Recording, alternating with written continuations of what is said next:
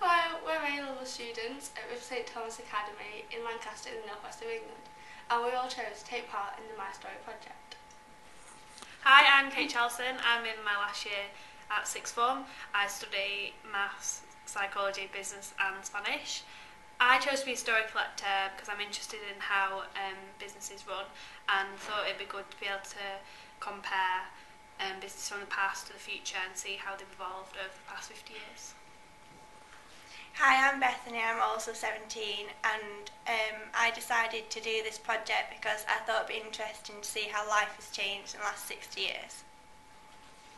Hi, I'm Leah, I'm 17, and I thought this project was a great insight into how people lived. I also found it a great opportunity for my future career as I want to be a nurse. So we interviewed Pat Lambert, who works at the Bellevue Day Centre, which is a care home for elderly people. And she's telling us about her past work life, and then also we really admire about her that she still enjoys working and she has a completely different mindset to most people nowadays as she's working past the state age of retirement.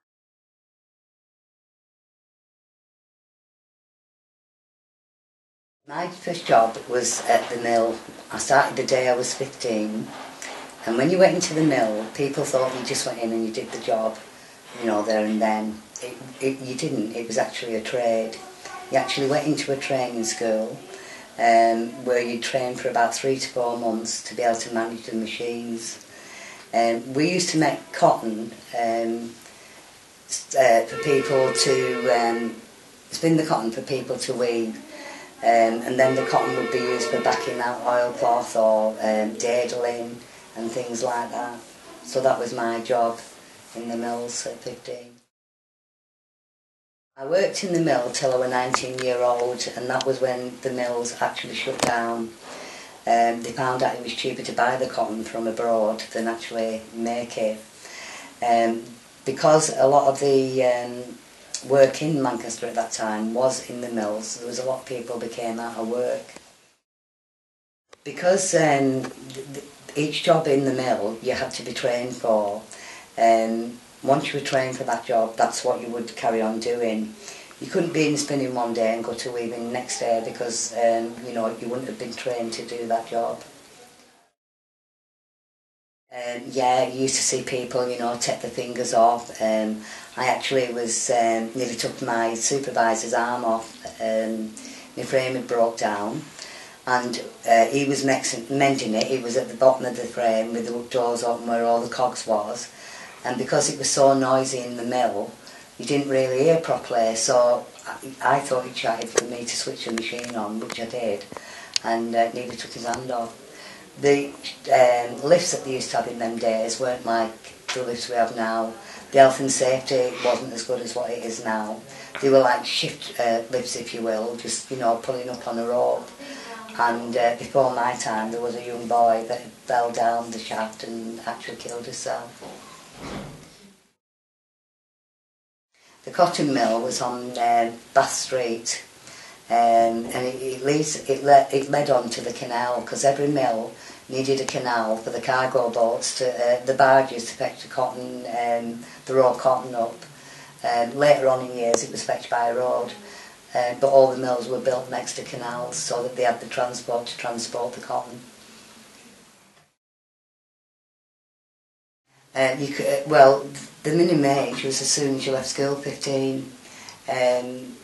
You would be in, as I say, the training school for 3 to 6 months, depending on how long it took to train you.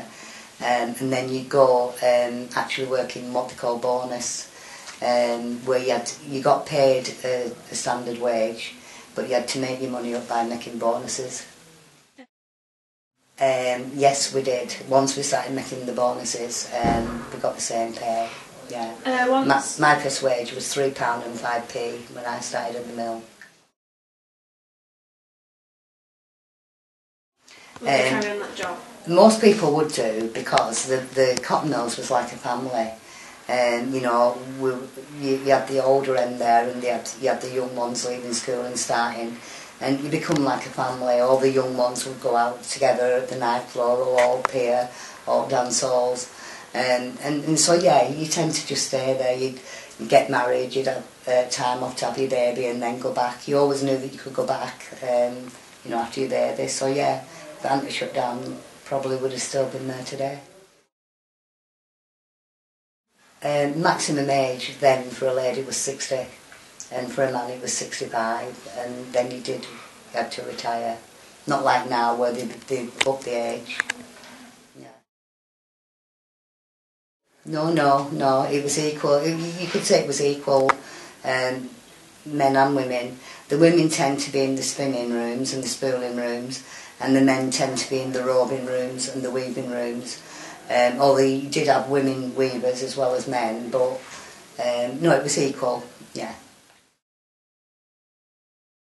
Yeah, over the years I've suffered with my hearing.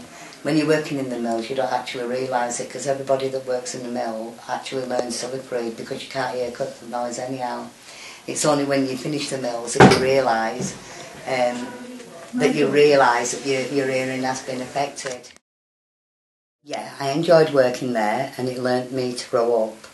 You'd have the older people that worked there, that, you know, if you didn't do your job right, or you give a cheek or what have you, they'd just give you a cuff round here all, and that'd be it. And everybody in there was your mother. You answered to all of them as your mother, really. And it did learn your values. Everybody that worked in the cotton mills were relatively poor. But you was all the same, so, you know, there was no, like, you know, you've got more than me, everybody was same, you know, and you was one big family. Yeah.